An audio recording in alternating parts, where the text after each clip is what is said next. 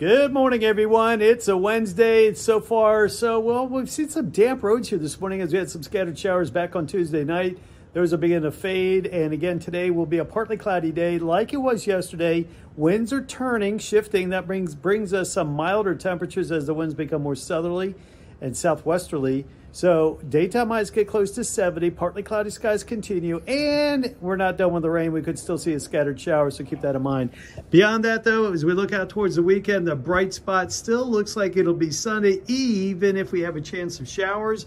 Sunday, warm with a high near 80, a scattered shower possible. The down day will probably be on Friday, however, as daytime temperatures struggle to get into the 60s.